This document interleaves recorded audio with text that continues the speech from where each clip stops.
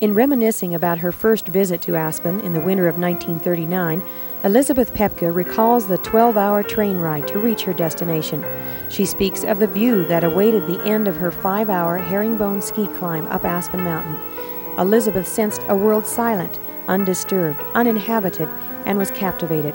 She felt determined to share this splendor and its possibilities for revitalization with her husband Walter.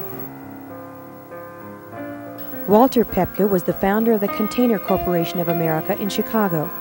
As Robert O. Anderson, the president of the Aspen Institute for Humanistic Studies, expressed so eloquently upon Walter's death in 1960, Mr. Paepcke, during his lifetime, changed the world in which he lived. He added to its prosperity, its opportunity, its beauty, and its wisdom. Elizabeth returned to Aspen with Walter in 1945 and began the transformation of her first Aspen Victorian, the Hotel Jerome, and of the town itself. She assisted her husband in identifying the components necessary for the growth and development of a well-rounded community, emphasizing quality of life.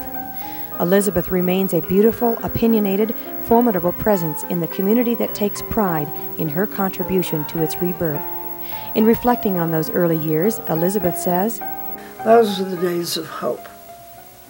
Everything lay before you, and everything was exciting. Even the disappointments were hair-raising, but they were exciting." Walter has come to be numbered among the men who have shaped destiny.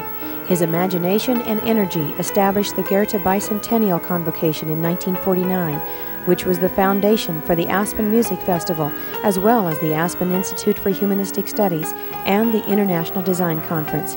It was Walter's enthusiasm and his ceaseless efforts that transformed Aspen.